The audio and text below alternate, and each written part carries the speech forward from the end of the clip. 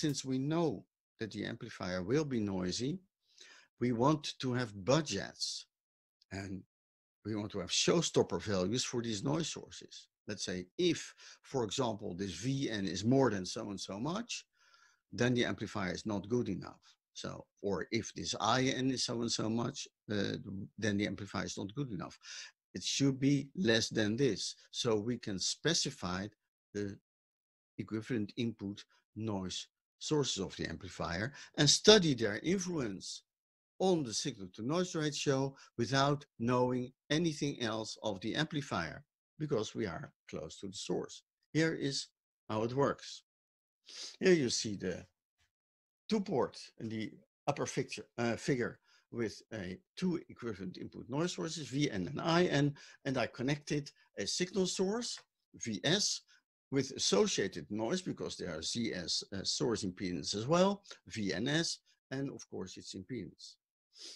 And let's say Vs, the voltage, is the information. Then I want to have my signal to noise ratio expressed in voltage. So this current source, somehow this In, is quite inconvenient. I don't want it. I want to convert it into a voltage and see how much it adds to the total voltage. And this can be done using Thevenin Norton equivalent circuit. I just consider the current flowing through Zs would build up a voltage In times Zs. And of course, if you calculate everything in spectral density, it looks like the formula you have below.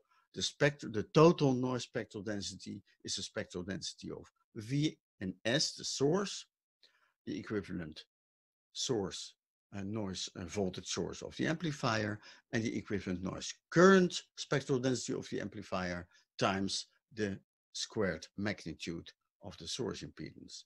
And you see, we have an expression for the total noise without knowing anything else from the amplifier than its noise sources. And that is why this model is so convenient at an early stage of the design.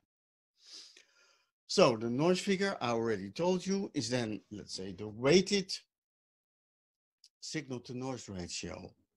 So there's a weighting function here. In audio, for example, we are not very sensitive for low frequencies.